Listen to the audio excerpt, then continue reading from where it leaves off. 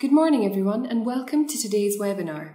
My name is Keira Proctor and I'm the Managing Director of the A. Proctor Group Limited, and this is the 15th in our series of webinars.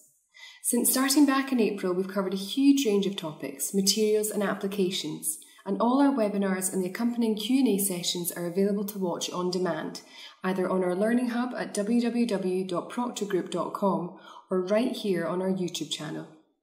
We also have a range of CPD presentations and a team of technical experts across the country, so you can also book a follow-up call or project consultation via our website. Lastly, registered users can get notification of our range of webinars as they're announced and can order sample packs of all the materials featured in each webinar. Today we're going to take a look at facade systems and specifically how we design for fire protection and to limit air leakage. As usual, we'll be following up with a Q&A session, so you can submit your questions to our team via email to webinar@proctorgroup.com, DM us on Twitter @proctorgroup, or type them here in the YouTube chat. We'll begin by taking a look at the relevant sections of the building regulations across the UK and Ireland and some of the principal design considerations and criteria that apply to facade systems. We'll then look at how we can assess the hygrothermal performance of the system to ensure the building delivers good performance in respect of moisture and heat flow. Taken together, these factors allow us to define a framework into which our proposed solutions must fit. From there, we'll move on to look in more detail at the effects of our facade system design on the overall air leakage rate of the building and what products, systems and details we can use to optimise this. Finally, we'll consider how these solutions behave in terms of reaction to fire and how we can manage any associated risks without compromising hygrothermal or air leakage performance. Today we'll be concentrating mainly on the sections of building regulations dealing with fire and energy performance. However, these factors must also be considered alongside ensuring moisture is adequately managed. This balanced and holistic design approach is the key to achieving a successful, efficient and robust facade design. The fire performance of a facade system is addressed in Part B in England and Wales, Section 2 in Scotland, Part E in Northern Ireland and Technical Guidance Document B in the Republic of Ireland. As always, there are some differences which we'll highlight, but we'll try to keep as broadly applicable as we can. The Building Research Establishment's BRE 135 guidance document is also important when considering fire design, as is Regulation 7 covering materials and workmanship. The ADB and Regulation 7 documents were revised in 2018 to clarify what was historically considered a somewhat ambiguous message around what exactly the requirements for material entailed. The newer guidance also established a class of relevant buildings, essentially any building used for residential purposes over 18 metres in height, to which enhanced requirements apply.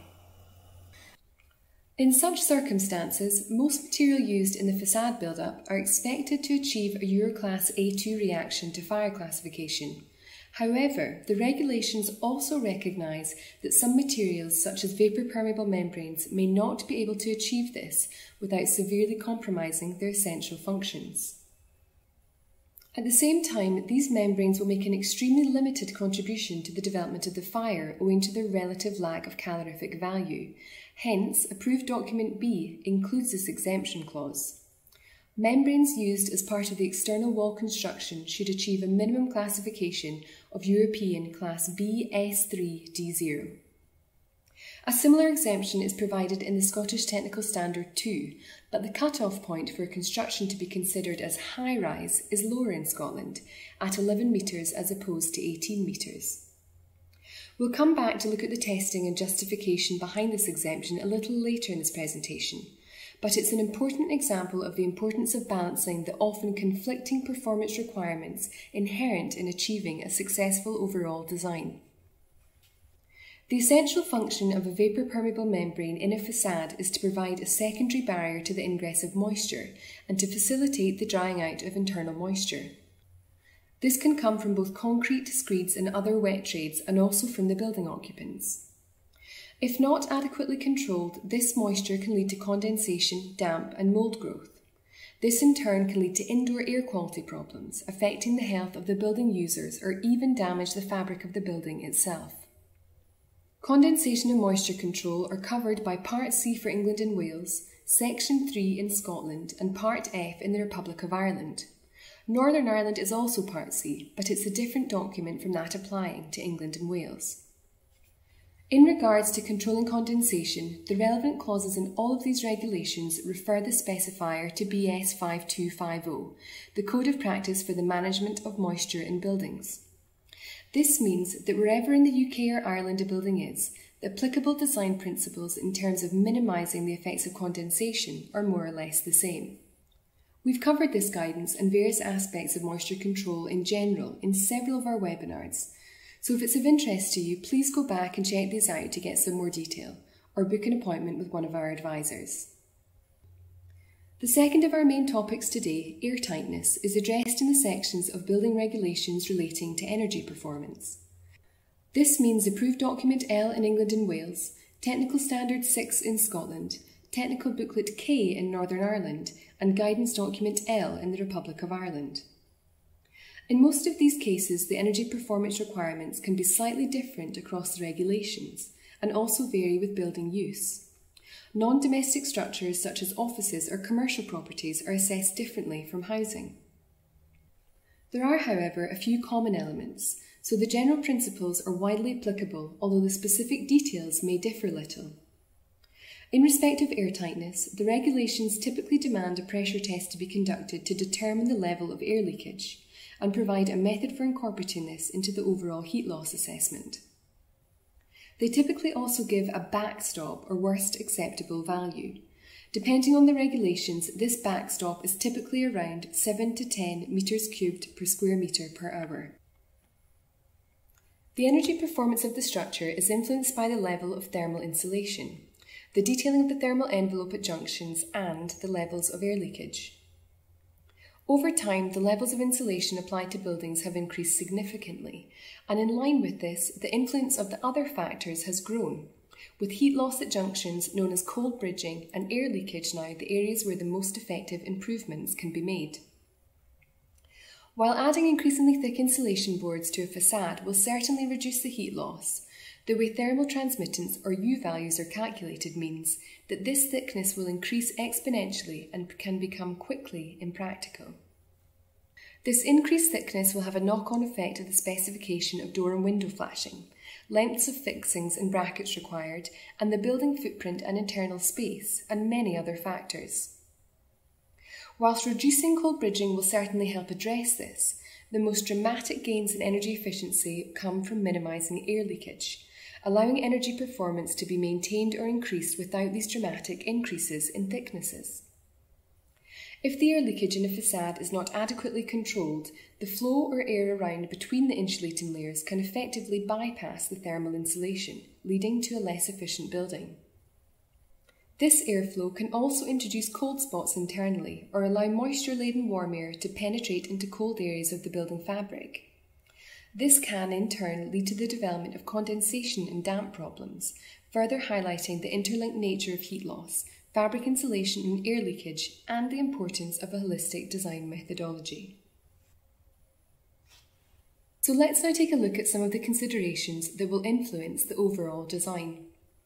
This diagram highlights the basic factors that will influence a successful hygrothermal design strategy. The start point of the design should be the purpose of the building and the occupancy levels that it will experience in service. Higher occupancy buildings like residential structures or hotels will have different requirements from offices or retail buildings like department stores.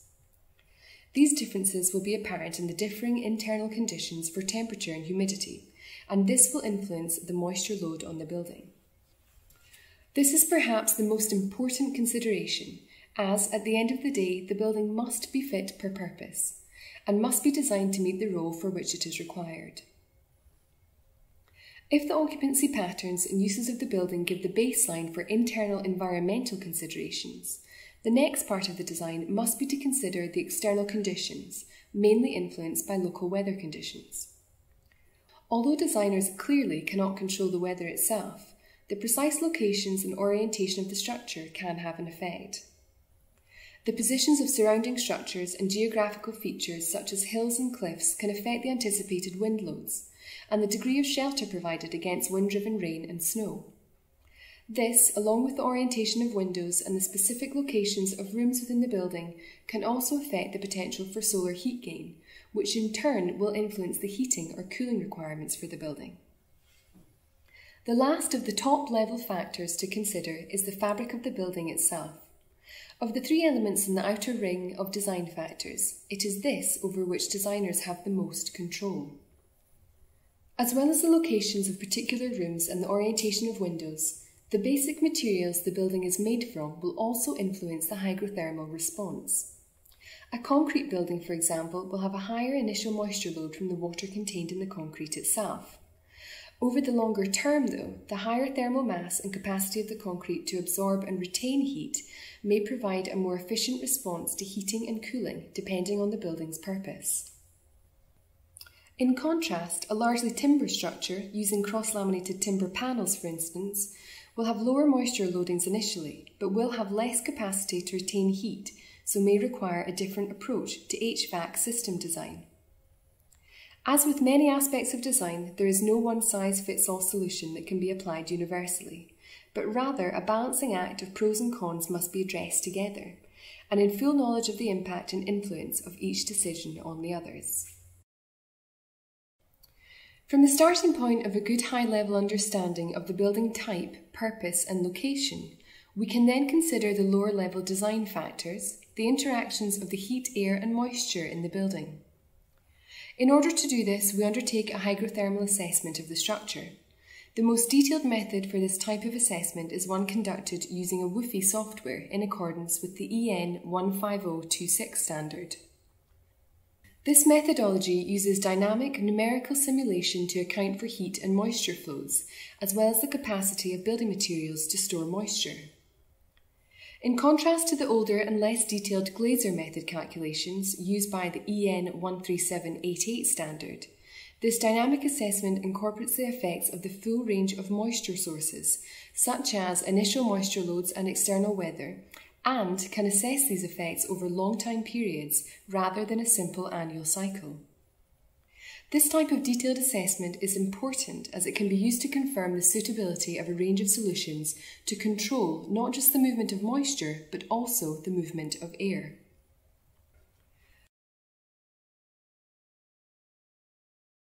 It's often said that airtight buildings can be like living in a plastic bag. However, this is a fundamental misunderstanding of what we mean by airtight buildings. Reducing the air leakage simply means eliminating sources of air infiltration and exfiltration over which we have no control, drafts in other words. A good supply of fresh air is a critical component of healthy indoor environments, so when we talk about airtightness, we really mean unintentional air openings and the uncontrolled exchange of air from outside to inside and vice versa. It's also not really possible for a building to be too airtight. Less unplanned air movement may require a corresponding increase in planned air movement, but any combination of ventilation strategy and air leakage rates can be used as long as design targets are achieved on site.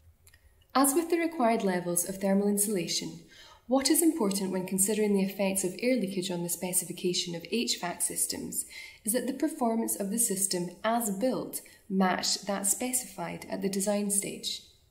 If the finished building fails to meet its design air leakage rate, over or under, then complex and expensive remediation work may be required to ensure regulatory compliance.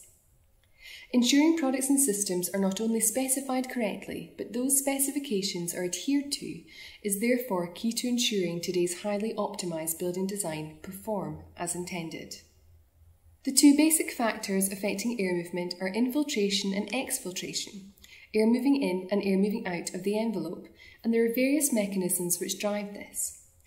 These are common to all building types to some extent.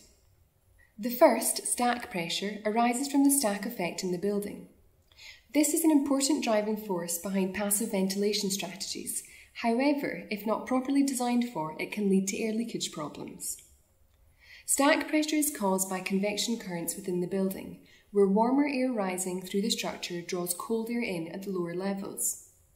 This creates pressure gradients as shown, from outside to inside at the lower levels, and from inside to outside higher up. This becomes more pronounced the taller the building gets. The second, wind pressure, results from a difference in pressure between the windward and leeward sides of the building. The positive pressure on the upwind side pushes from outside to in, and the negative pressure downwind draws internal air outwards. Being driven by weather, the directionality and extent of this pressure can vary considerably. We also have to consider the effects of shelter provided by surrounding structures and any variations that may occur between the upper and lower stories of a building. The final air pressure driver is mechanical pressure, associated with ventilation and air conditioning systems. In high-rise residential and commercial structures, large air handling equipment is capable of creating substantial pressure drops within the building. Natural sources provide pressures of up to 10 pascals, whilst mechanical systems can go as high as 60 pascals. If this is not managed correctly, it can contribute by drawing air into the building envelope from unintended sources. Additionally, if the system is not installed well, leaking ductwork may draw air into the system that has not been accounted for, with a corresponding detrimental effect on the efficiency of both the system and the building as a whole. The common factor across all these mechanisms is the presence of holes in the building envelope, through which uncontrolled air movement can occur. In the case of a building meeting the approved document L pressure test backstop result of 10 metres cubed per square metre per hour, this is equivalent to an opening the size of a 20p piece for every square metre of floor area. In order to reduce the air leakage rate, a robust and adaptable solution to closing off these air leakage paths is required. The primary design consideration we're looking at here is limiting unplanned air movement through the building fabric, but our design must also reduce the risks associated with condensation and excess moisture. Traditionally, these two functions would be performed by the same membrane, an air and vapour control layer, or AVCL. Most vapour control layers will also perform the function of an air barrier, but it is by no means a given that this method is suitable for all projects, particularly in facade systems. For some facade build-ups, the vapour control function may not even be necessary, and the inclusion of the vapour control layer simply adds an additional process and more complexity for no benefit, just one more thing to go wrong. Which leads to a further consideration. Is using a vapour barrier to control air leakage in fact a liability? Whilst this certainly isn't the case on every project, if our overall design strategy is to simplify and reduce potential points of failure in the design, it is something worth bearing in mind. We discussed earlier how an in-depth hydrothermal assessment can be used to validate our approach to minimising air leakage, and this is where we can use the results of such an assessment to full advantage. If the overall build-up works without an internal AVCL membrane, then the air barrier layer can be moved elsewhere, offering significant advantages. The principal benefits of extremely low air leakage design is the flexibility it gives designers to reduce insulation thickness or performance. For example, it may allow thinner boards to be used or a rigid foam board to be replaced with less combustible but lower performing mineral fibre without affecting energy efficiency. Depths and quantities of flashy materials such as EPDM can also be reduced. Taken together, these changes can not only assist in meeting wider design objectives, but can often add up to substantial cost savings. This flexibility can only be fully utilised, however, if the design air leakage can realistically be achieved on site. As we can see here, if we keep the air and vapour barrier internal, that means a lot of tape and mastic required to seal all the switches, sockets, pipework and other services that modern buildings require. Whilst this need not necessarily pose a problem, the nature of sites and trades, particularly in the UK, is such that VCL integrity cannot necessarily be depended on. Unless contractors of all disciplines are aware of the importance of this layer, suitably trained and equipped to avoid damaging it, and afforded sufficient time and space to undertake works in a manner that avoids puncturing this membrane, the scope for problems is limitless. Features like service voids, flexible pipe and cable gaskets, and sealed light fittings can all go some way to mitigating these risks, but these all increase costs and time demands and aren't necessarily familiar to all contractors. It can also take far longer on site to ensure every joint and penetration is adequately taped and sealed, often requiring different types of tape for different circumstances. Acquiring all these tapes and sealants can also pose challenges if needed at short notice.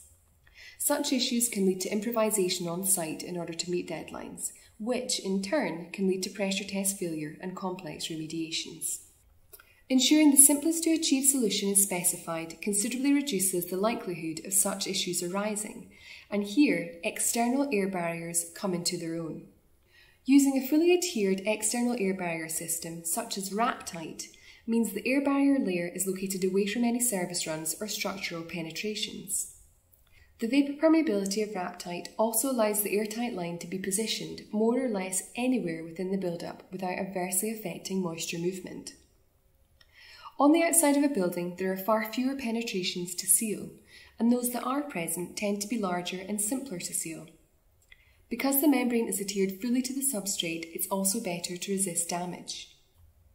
The self-adhesive backing also makes sealing laps and joints simple and fast. Depending on the construction method, the membrane itself can also be fitted off-site, allowing it to provide protection during transportation as well as during construction.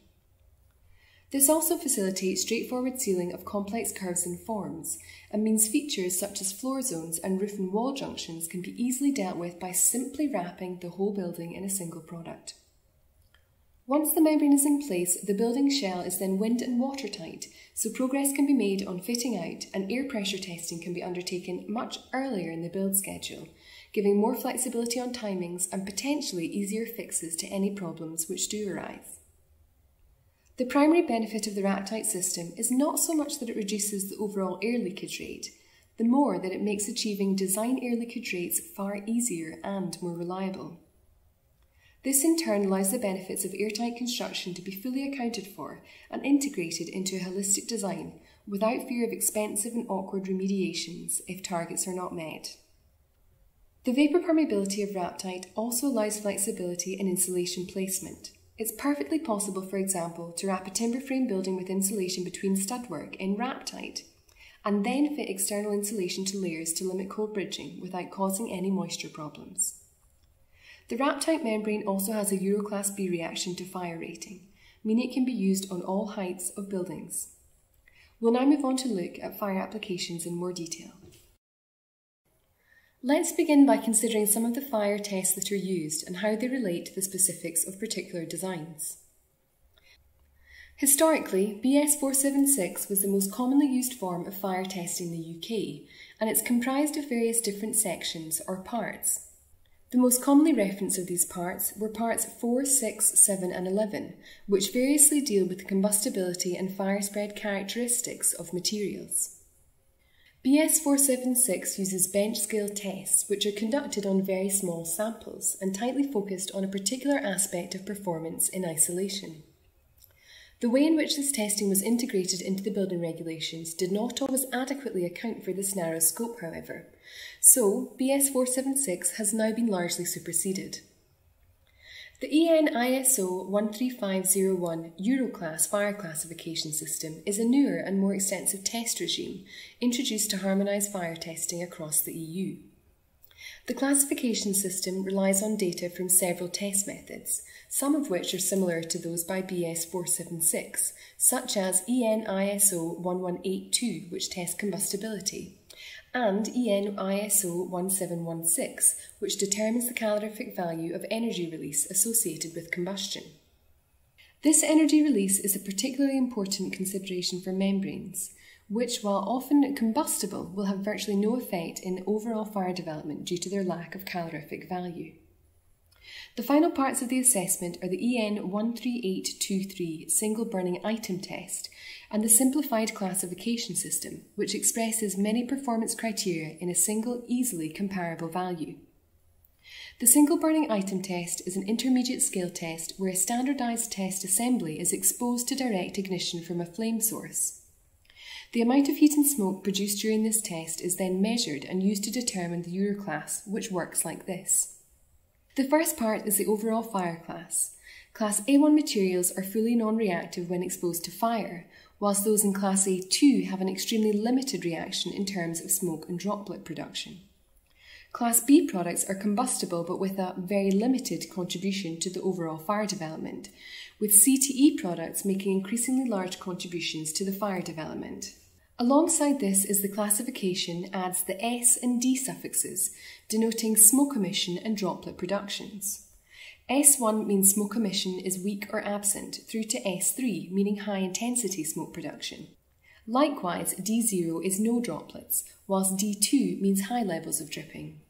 This simple and universal system makes comparisons of fire characteristics simple in regulatory terms, but it's not without problems as the classes can accommodate a broad range of performance.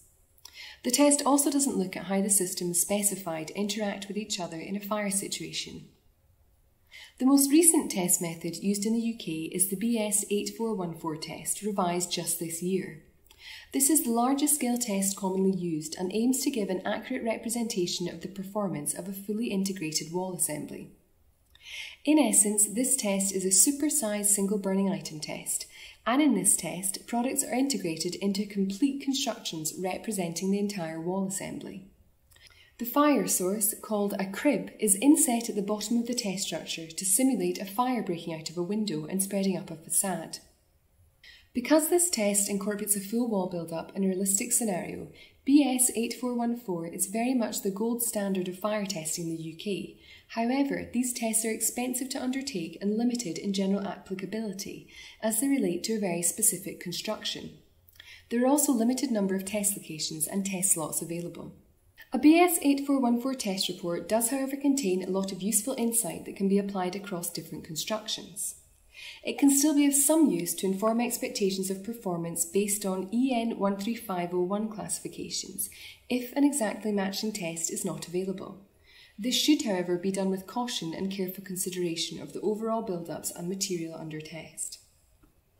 Alongside these various tests, third-party product certification and accreditation can also be vital in determining the suitability of a product or system for a given application. Documentation like BBA certification can include details on fire ratings and any restrictions that might apply, such as ratings only being applicable to specific substrates, which may be necessary to consider. When considering the fire performance of structures, specifiers have to balance combustibility against a range of performance factors. Whilst it's easy to simply say we'll make the entire structure incombustible, this may have impacts on the hygrothermal performance of the building or on its air leakage. Some weatherproofing systems, whilst incombustible, do not allow sufficient moisture transfer to comply with the recommendation of BS 5250, the Code of Practice for Condensation Control. So in upgrading fire performance, we may create problems in other areas. The key to achieving the delicate compromise is good information based on appropriate testing, ensuring that materials used in the design are incombustible where appropriate and practical, but that where combustible products must be used, any fire risk is minimised and clearly understood in the overall context. The BR 135 guidance document uses the following model to illustrate the development of a fire, and it highlights this contextual approach very well. A rapid fire spread occurs when an initial fire develops and flashes over, and is then spread to all areas simultaneously by the outer cladding layers, in turn starting fires across all the areas of the building.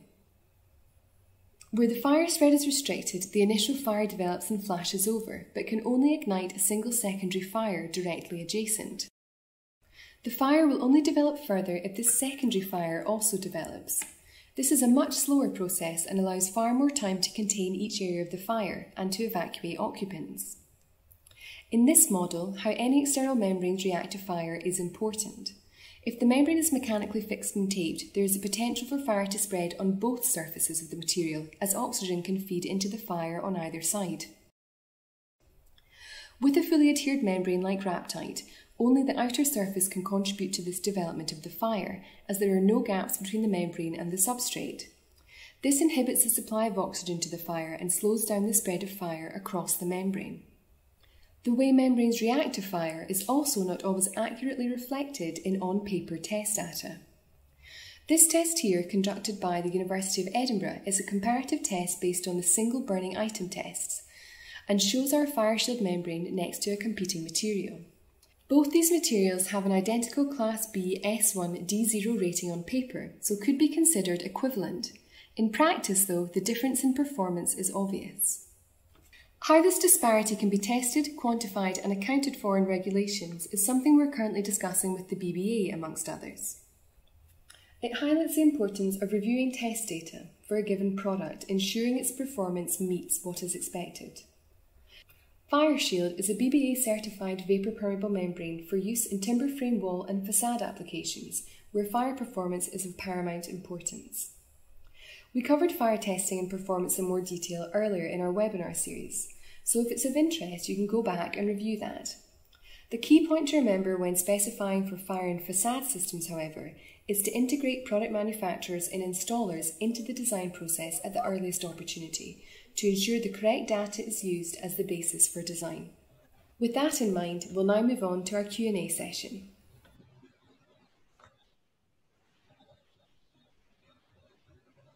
Good morning, everyone.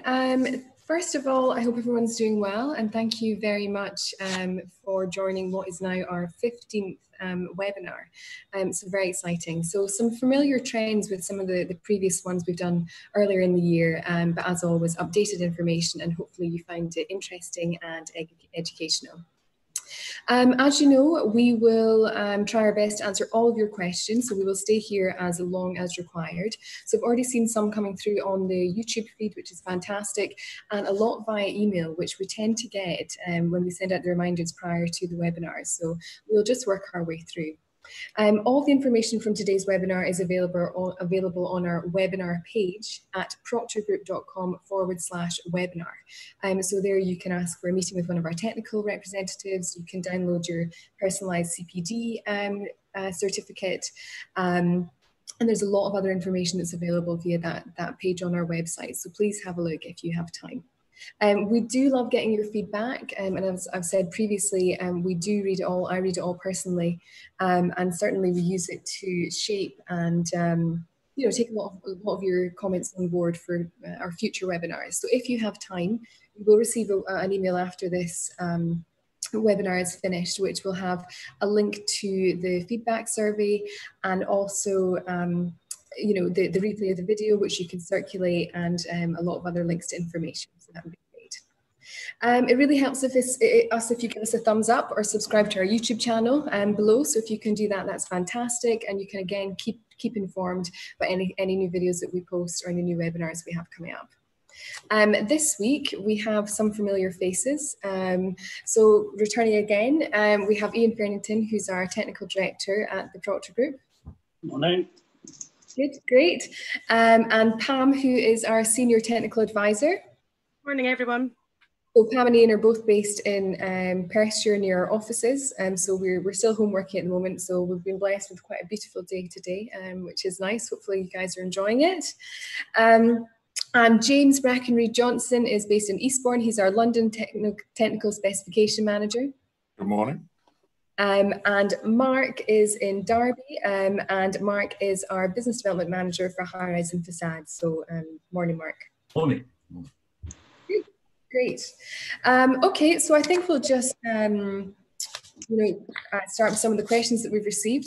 We can go ahead. So I'll start with some of the ones that we've had on YouTube, and bear with me. Now, if you have any further questions, please feel free now to either post them in the YouTube feed, email them to webinar@proctorgroup.com, and you can also DM us on Twitter @proctorgroup. So bear with me because we are getting quite a lot of questions in from different platforms. So we will try to get to them all. If we miss any, and it has happened historically, we will email you later on. So we will just start. So on the through YouTube, Pam, if I can come to you first, Cora has asked, why does FireShield need to be facing in cavity, but Wrap-Tite can be installed on sheathing behind the insulation when they're the same classification? Yeah, it's a really good question, actually. We get to ask quite a lot. It's really a case of how these individual products work. If we take Wrap-Tite first, because it's fully adhered to the substrate, primarily there to provide the air tightness line and to protect the substrate from moisture ingress.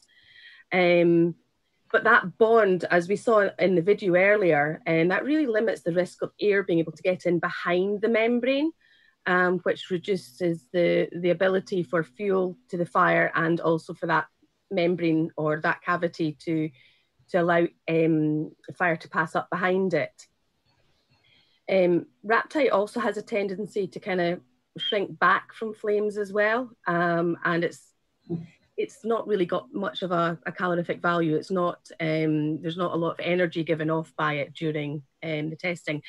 And that is obviously what's tested during BSEN 13501 testing. You've also got to remember that placed against the sheathing, Wrap-Tite is protected by the insulation that's going on the face of it as well. So it's got almost like a double protection layer from the sheathing behind and the insulation in front.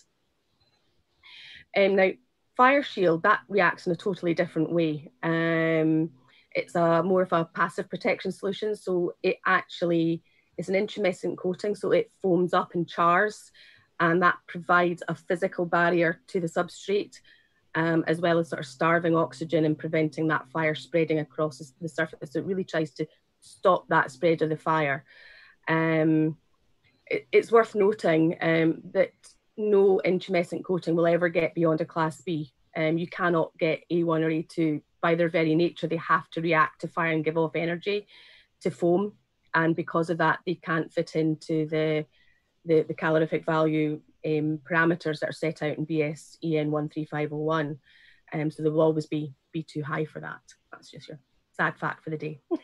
Okay, that's great. Thank you, Pam. Interesting.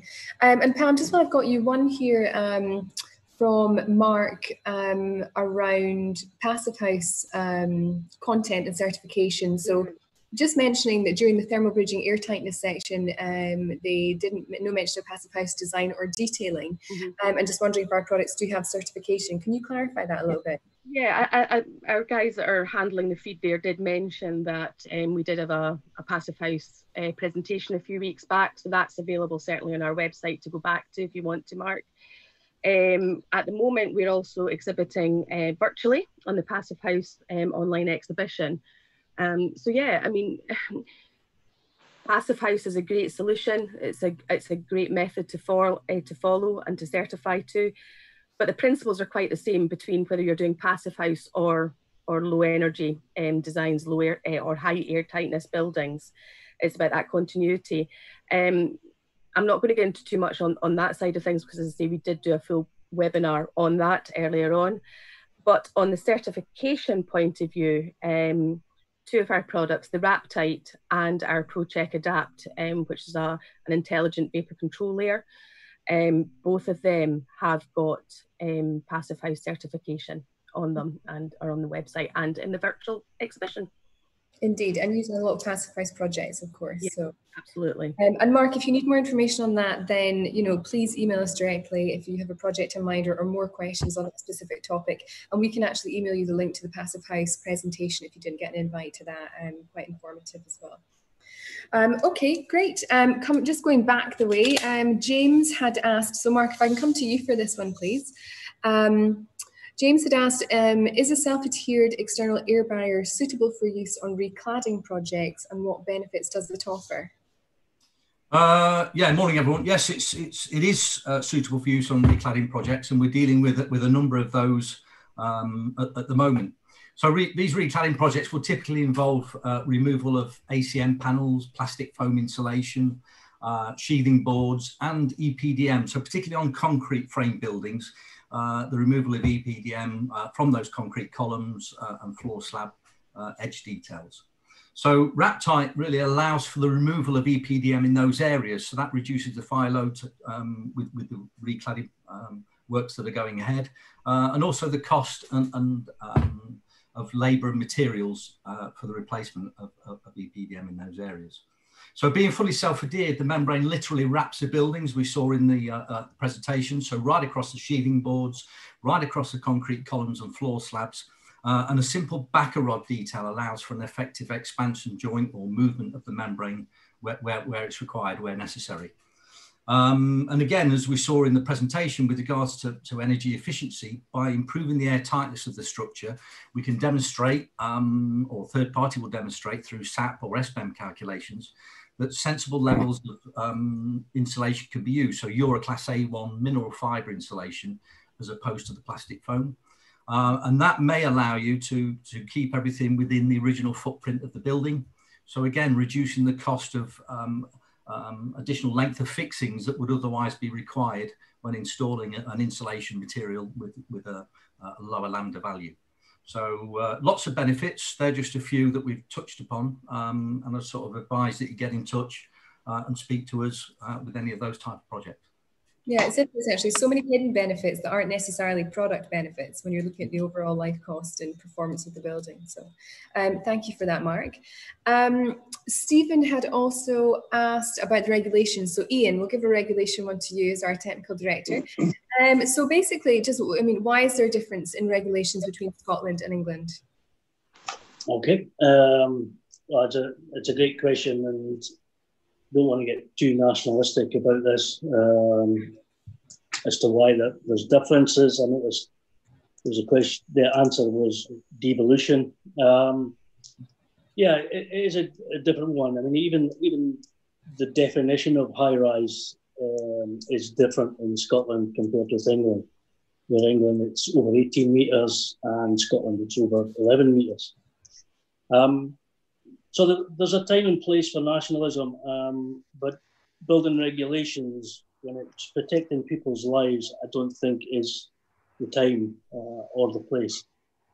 I think it's more the point that I think there needs to be collaboration between the different regulatory bodies. Scotland, for example, have a great history in terms of fire protection, no fatalities,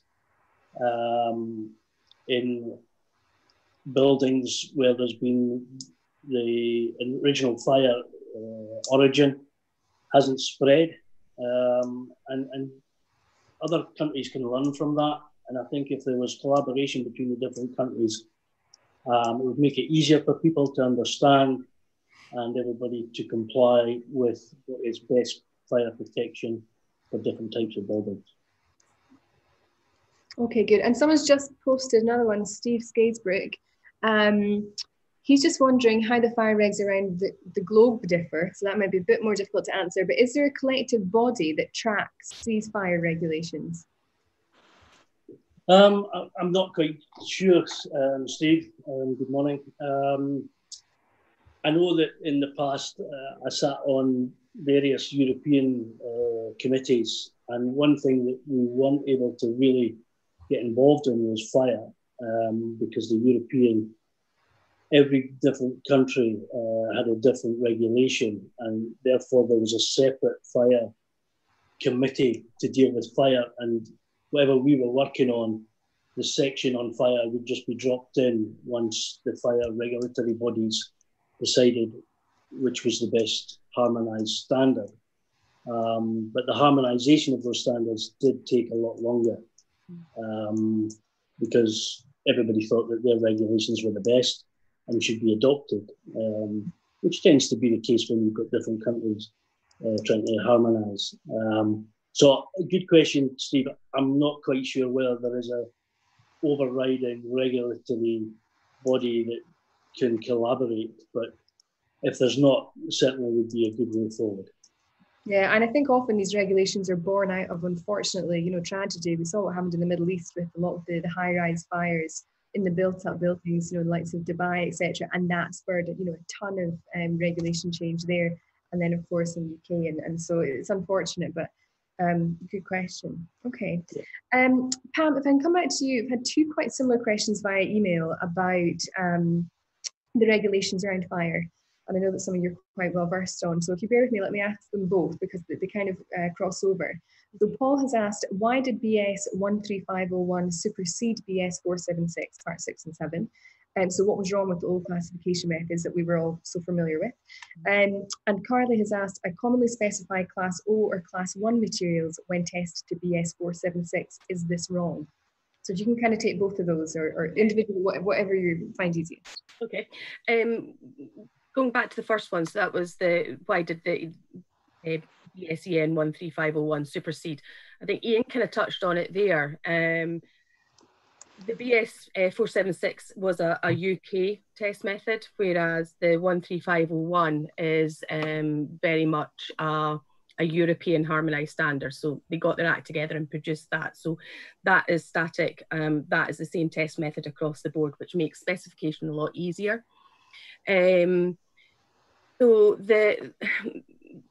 the BS 476 for membranes, certainly it was mainly sort of part 6 and 7, so that was the surface spread of flame. So they were only looking at what happened to the fire across that surface. They didn't take anything else into account. But 13501, which uses the single burning item, it very much looks at the product in a representative arrangement, which is characteristic of the actual end use. So it's a lot more, it's interesting to see how it goes, but it's a lot more applicable to what's going on.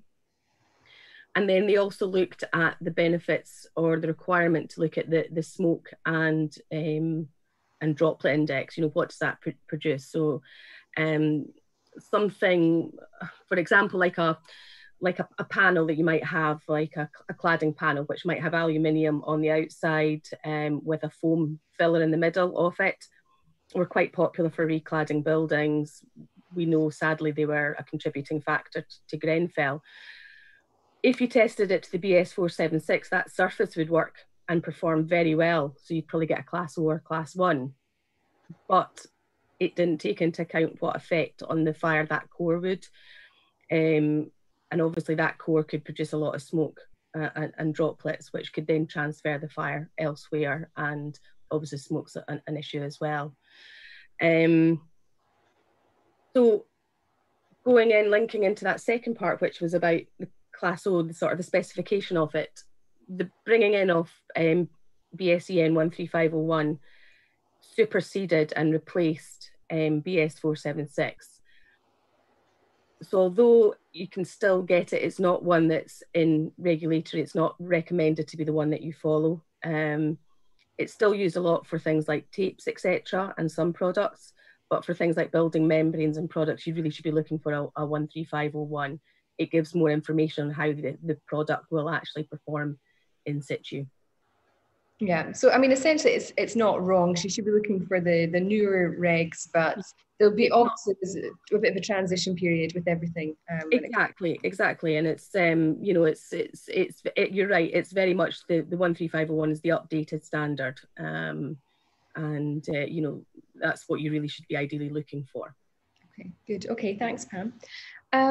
James, Simon asked a little bit earlier on, if I can come to you, please. How do you cater for large structural penetrations, planned or unplanned? Okay, great question, Simon. Thank you.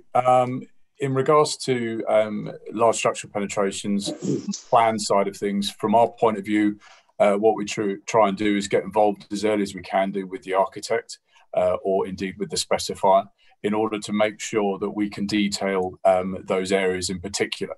Because obviously what we're trying to do is maintain the air tightness that's been designed for the building, so that obviously once built, it achieves the air tightness parameters that it's been designed to.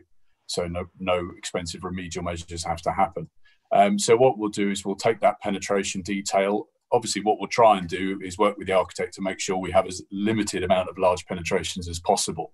But obviously we'll CAD detail those penetrations to make sure that we've addressed that area, to make sure that when the contractor gets to site, that we can be there as well, and make sure that detail is specifically looked at and concentrated on. I know my colleague Mr. Lambourne has an issue with this, but devil is in the detail. And so if we address those details, if we address those penetrations, whether they be small, whether they be large, because as you said earlier, in regards to a 20p piece, that can obviously lead to a substantial air leakage point. So we need to address these areas and make sure that they are addressed from a design point of view, obviously from a planned position. From an unplanned position, we do the site visits, we monitor the projects going on with the contractors. If they have any questions, if they have any problems, if they get to a detail and they don't know how to deal with it, then we can be on site in order to address the problem and make sure that it is resolved as quickly as possible, and you maintain the air tightness. Okay, great. And James, just quickly, Design Coordination and Management have asked on YouTube, just while you're talking about detailing and drawings and the devil being in the detail, he's asked, or he or she has asked, are you able to put an airtight red line on drawings with the recommended products, airtightness strategy, etc.? Yes, in a word. Obviously, what we can do is we can work with the drawings. If you've got a specific facade detail that you're working with, we can obviously put in where the membrane needs to be.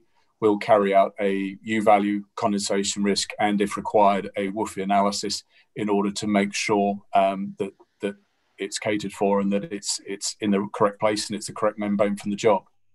Obviously, from the other point of view of removing that potential unsuitable membrane from the inside with a VCL, we can potentially remove that VCL requirement within there.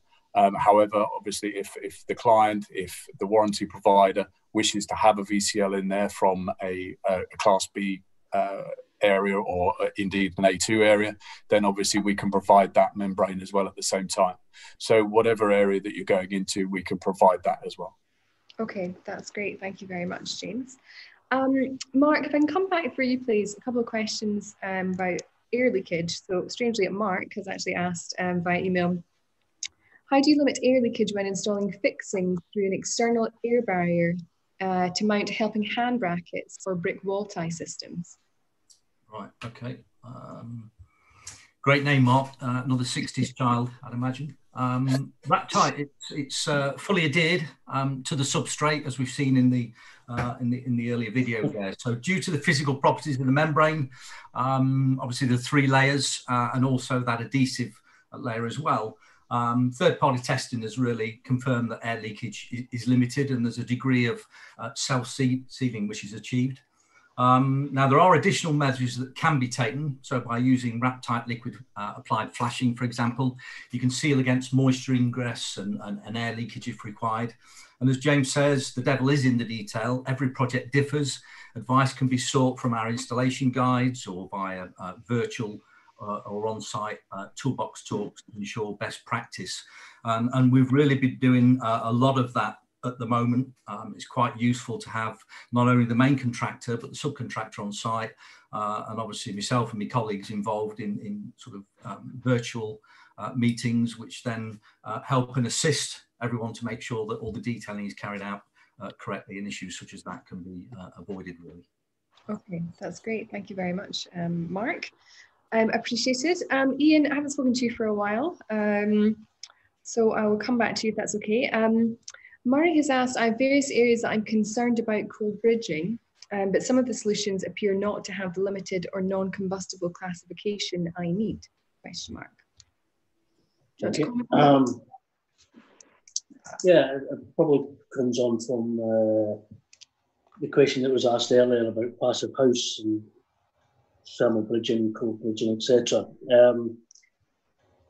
Obviously, we deal with heat, air and moisture at Proctor's and dealing with the HAM principles of how to balance it.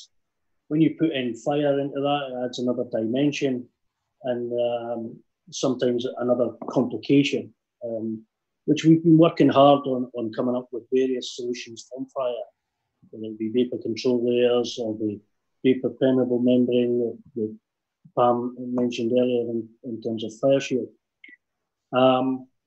Yeah, in terms of thermal insulation, some of the solutions for cold bridging can be or cannot have the required fire protection that you're looking for. We've worked hard trying to improve that, and we now have an A2 space therm, which has obviously the A2 classification, which gives you limited combustibility.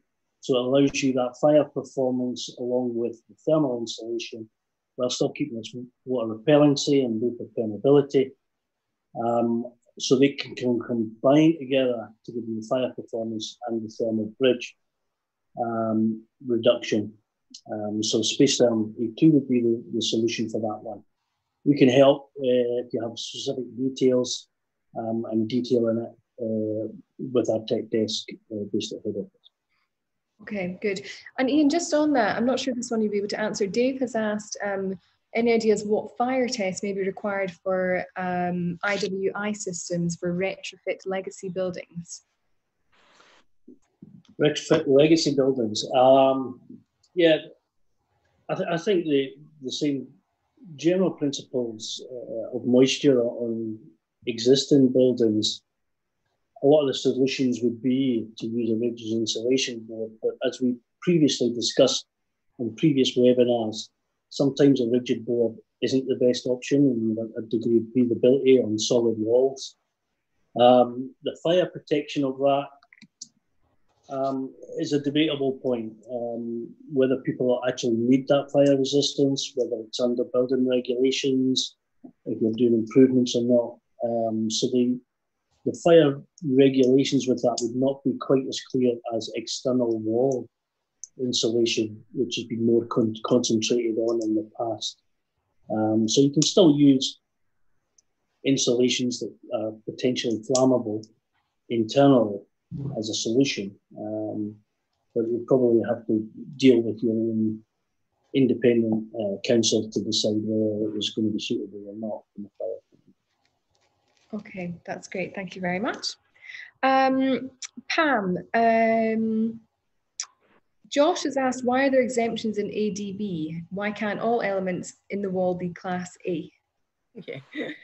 I think people, Mark and James, get asked this quite a lot, and it's coming through. So this is stemmed from obviously the inclusion and the updating in regulations. So there is this assumption that everything needs to be A when you're looking at up over 18 metres. And yeah, I mean, it would be great if they all could be, but not every part of that outer facade or that outer wall has the same function to play. So certain things need certain key criteria, physical properties, material benefits. So for example, things like membranes, sealants, gaskets, pipes, expansion joints tend to be made of sort of plastic-based type materials, which can, in enough quantity, give out quite a lot of energy and calorific energy, which can contribute. But they need to have that flexibility that's given by these compounds to be able to move and flex with the building. They need to be able to seal off in weatherproof areas. To make them non-combustible, it can be really difficult because quite often you have to take out that element that gives it its flexibility and replace it with something that doesn't burn, which tends to be things like ceramics, glass, stone, that sort of thing. But unfortunately, by their very nature, they tend to be quite hard and unyielding products, which you can make adhesives out of them, but they quite often are quite brittle and just won't give enough flexibility and adhesive to be able to be used. So it gives us that catch-22 situation where we need to accept that sealants that may be and elements that may have a greater combustibility than would fall into a Class A1 or A2 criteria. But we still have to use them because we need them to waterproof our windows, etc. So again, it keeps coming back to this. You have to look at your building as a whole. You have to look at how everything interacts with each other. You know, things like Raptite, as I think it was James said earlier, you know, use of that can limit the use of EPDM. You know, and there's probably more mass in EPDM because it's a thicker membrane compared to Raptite. So it's really looking at the building as a whole and switching out what you can do, but accepting that things like sealants and gaskets, etc., are a much smaller part of the building as a whole and will contribute less than something like a large block of insulation in that wall. Okay, good. Thank you very much. So James, coming back to you, a Raptite question from Carl. I've got a couple for you actually, so I'll do one first.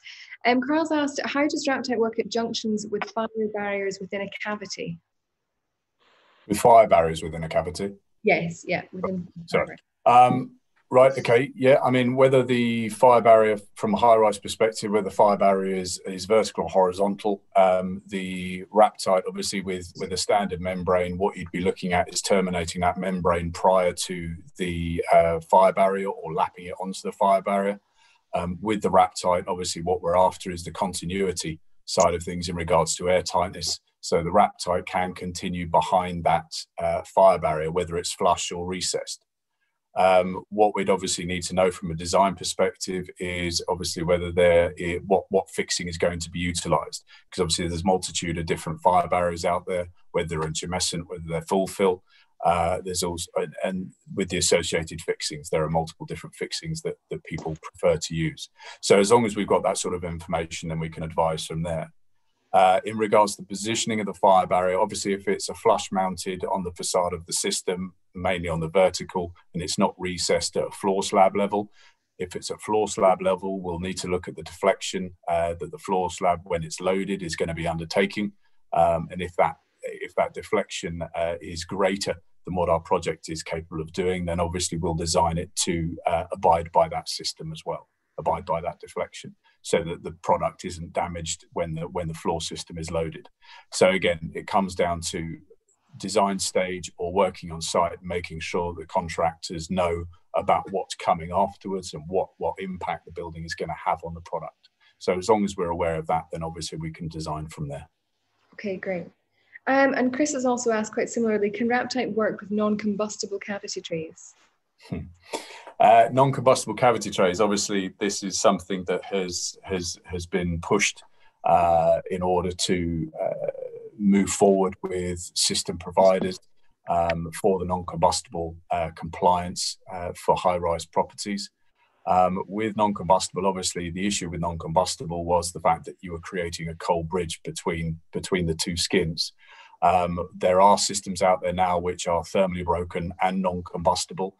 Yes, we have been working with these products on site, and we've done some bespoke designs, some bespoke CAD details, in order to make sure that when these trays are mechanically fixed back to the substrate, that we've got that wrapped up. Pardon the bad one.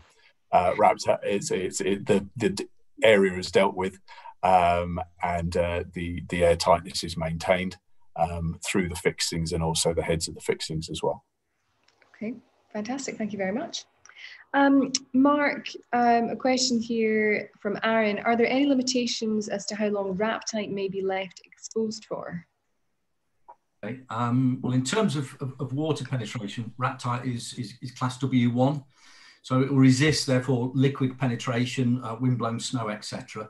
So particularly in exposed locations, it's favoured for that reason by warranty providers, as it protects the sheathing boards and frame from the external moisture during the construction phase. So whilst it's BVA certified as a temporary waterproofing layer, I think as with all membranes, best practice would be to cover up with the primary roof covering as soon as possible. So ideally we want Raptite not to be left exposed for more than 120 days. Now, with regard to that, on some of obviously the high-rise residential buildings we've been doing, it may be required to be left exposed for longer than that. So we've actually done some independent sort of testing with regard to water vapor and air resistance. And it's confirmed that Raptite can actually be left exposed for up to 12 months. So, you know, it's worth talking to us with regard to that. Let us know how long this membrane is like to be left exposed. But as I say, independently tested for up to 12 months. Okay, lovely, thank you. And Ian, if I can come back to you, I've got a couple of similar questions again, like I did with Pam earlier, if I can mention them both, because I feel like they kind of overlap a bit. Derek has asked the correct term for fire performance, and this is, we've had chats about this going back a year or so in-house, but so reaction to fire or fire resistance, so that would be the first question. And Sam has asked, can your fire shield give my wall a fire resistance of 60 minutes? So can you kind of take them both and answer them how you see? Yeah, it's a great question, and as you say, you were smiling as you said it, Keira, we've had this debate in Proctor's many a time, and I've even had my knuckles wrapped by BRE when I talked about vapor resistance, and I was told, no, you're talking about reaction to fire. But yes, it's probably true that I should have got my knuckles wrapped. Reaction to fire is really what we are concerned about the majority of times in the building regulations for our classification A to F, for example. And reaction to fire shows how product how easily or not it will ignite and how it can contribute to the fire. So it's more at the start of the fire, how it will react to fire. And just as Pam said earlier, our fire shield has a great fire performance, but it can only get class B and not A because it does react to fire. So, reaction to fire, more interested at the start of the fire and how quickly it ignites. The resistance to fire and fire resistance is more once the fire has developed and how, in terms of the duration of time, it will resist that fire. So hence the term fire resistance.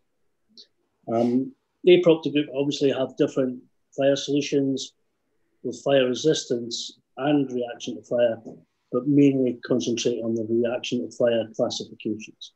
Okay. Yep. Good. And then the second question was from Sam. Can fire shield give my wall a fire resistance of 60 minutes? Yeah, that's an obvious, great follow-on question for that. That in an ideal world, we would love to say fire shield has 60 minutes performance. It's a great performance. We've done our own internal fire tests. We've done it with Edinburgh University. The performance is very good.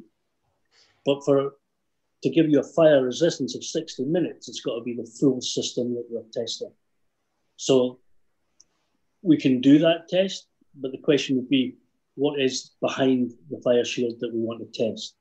So we could do it with timber frame, we could do it with SIPs, we could do it with CLT, but we would have to probably do it for every different form of construction to be able to say that it's okay for 60 minutes without the caveat, if it's used in this performance with this build-up. So it's probably something that we need to do, but you can imagine that firehouses are very difficult to get time in, to book time. So it's something that we're going to have to look at, but it does give you very good fire performance, but we just need to do a bit more work to be able to say, yes, it gives you 60 minutes. Okay, good. And Ian, just while we're on fire regulations, Eric had asked, does Reflect Shield TF offer any fire protection? So that does have a fire reaction classification, doesn't it? So maybe you can talk him through that a bit. Yeah, it's again a really good question. Because it's a foil, you would think that would have a great fire performance. In terms of the European classifications, it's a Class E, which isn't the worst, Class F. But it does have a Class E performance because of the other materials in that. So yeah, it does have a fire classification. If you're looking for a better classification in timber frame, which obviously the Reflect Shield TF is used, fire shield would be a better performance because it gives you a Class B. Okay, that's great. Thank you very much. So I think I have one or maybe sort of 4 questions left. So I'll split those. And if there's any more, please post them down in the YouTube feed, email us, webinar at Proctor Group, or DM us on Twitter. So we're just kind of coming to the final few questions. So Pam, I will come back to you if that's okay. So I've got 2 for you and then 1 for the rest of the guys. Daniel has said, I'm looking at a membrane that's classed B1, S2, D2. Surely there's a huge benefit in looking for a membrane with 0 droplets or less smoke. So I think he's identifying the difference between the S2, D2 and what we were talking about earlier in the webinar presentation. Yeah. I mean, it was covered quite well in those graphics. You would think there's not a lot in it. You really would, but you've got to look at what those parameters might affect within the building.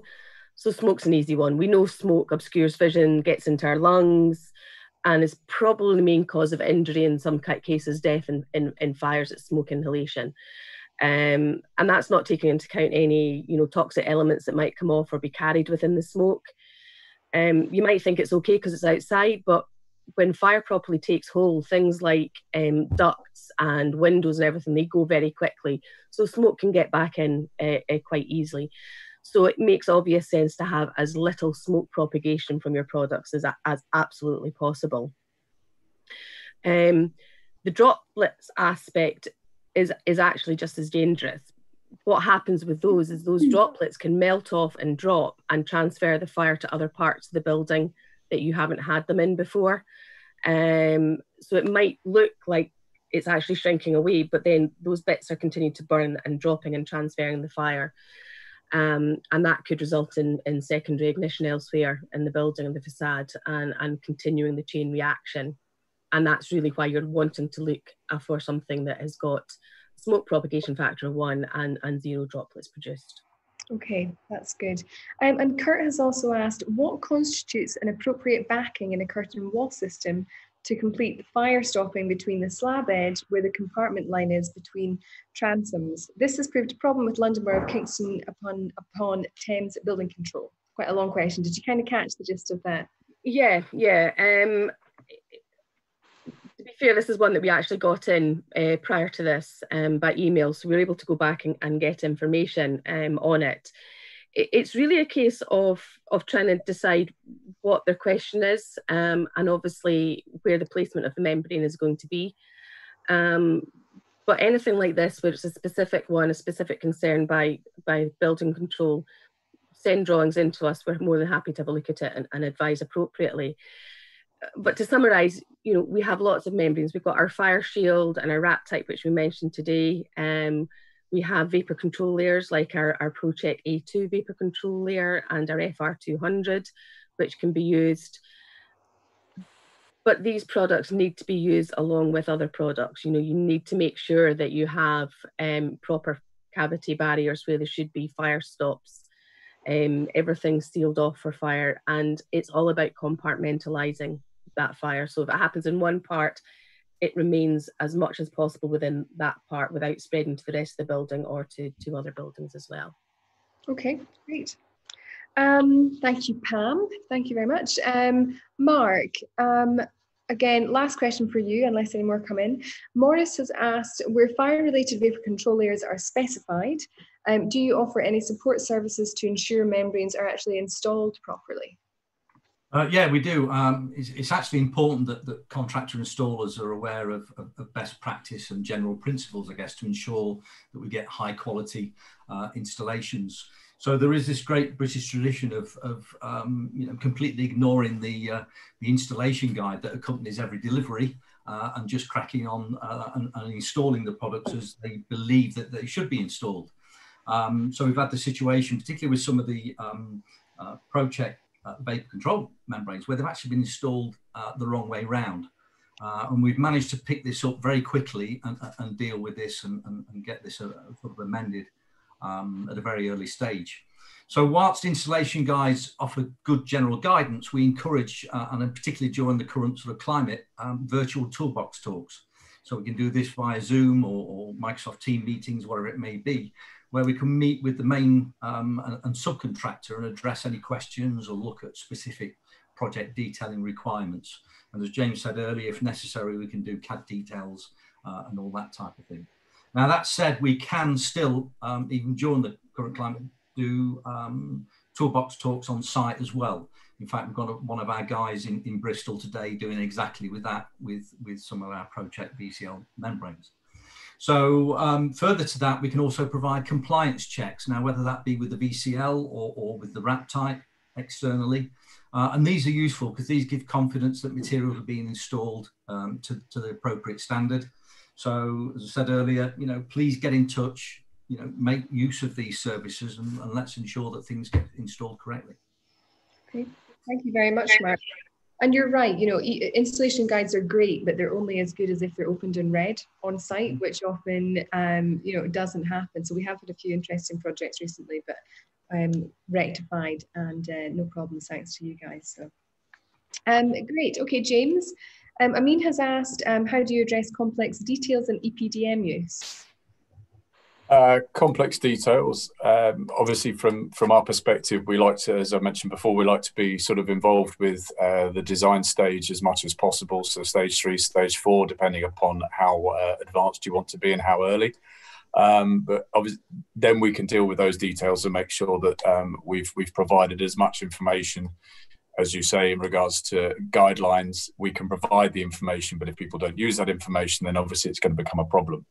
So as long as we can be there and provide that and build up that bank of details, then obviously it makes the ability to do the specification on follow-on projects a lot easier. In regards to those details from a contractual point of view, the more the guys utilise the products, the more they'll understand the foresight that's required in order to make sure that you can see a problem coming, or you can see a detail that's going to be slightly complex coming, and therefore you can plan ahead in regards to that. EPDM, sneaky little sealant product. Dealing with that side of things, obviously we can go underneath, we can go over the top of the EPDM, it's not a problem. What we find more often than not, it's to do with the tolerances on site. If you've got a modular or off-site project, the tolerance is a lot less, especially in regards to your windows and doors. So the requirement is pretty much negated, or there's a very small amount of EPDM required to pack out around those areas in order to seal those. From a high-rise perspective, obviously the tolerances are much greater, so therefore the requirement for EPDM is generally looked upon as being required. But what we try and do is put it in the terms of the contractor in regards to the warranty provider. If LABC are there, if NHBC are there, if Premier Guarantee are there, if Zurich or another company, many are available, we will work in conjunction with what they require. We will put in, obviously, the performances of the product, but ultimately, for their own peace of mind, that they may want it done in a particular manner, and we will doff our caps and make sure that that's done to their requirements, because they're the ones that are going to be warranting the building at the end of the day. And therefore, we'll advise the contractor in order to make sure that in order for that warranty to get done and to be approved, then we'll work in that manner.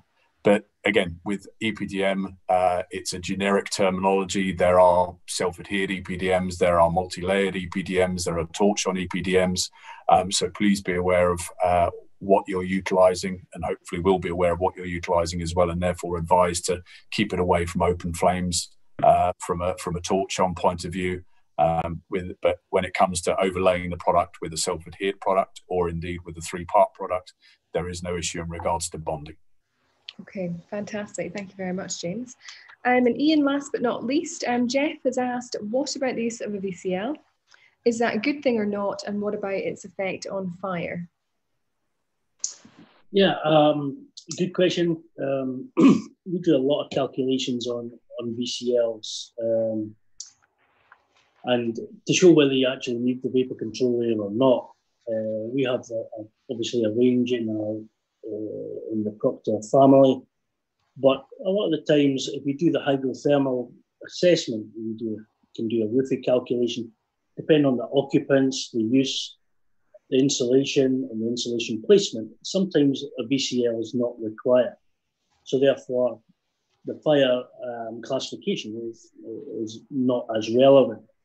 Probably goes on to the question that Dave McGrath asked earlier about internal wall insulation, where you're using a vapor control layer, because it's usually used internally on the warm side of the insulation. Sometimes, depends on the certification council, there might be a requirement for fire classification of that. Then we're into the same question that I answered earlier about whether it's reaction to fire or fire resistance in terms of its performance. Usually we're looking at the reaction to fire here, classes A to F, of which we've got a number of solutions, and whether it will contribute to the fire by having a vapor control layer in there or not. Generally, it's better to have a vapor control layer in there to stop the moisture getting in from a moisture point of view, but you have to consider fire again if we bring that into the HAM principles as well. So generally, we can provide solutions for that. If a vapor control layer is required, we can then decide which one we want, whether it's fire resistance or reaction to fire, and we can provide you a solution if you can the type list or indeed discuss with one of your regional salesmen. Okay, lovely, thank you. I think that's all the questions. So thank you very much indeed for everyone that's attended, and thank you to you guys for answering the questions. I know it's not easy answering them on the spot, so a great job as always. And no cats today, so my cat managed to stay out of our live webinar. Thank you, Miles, wherever he may be.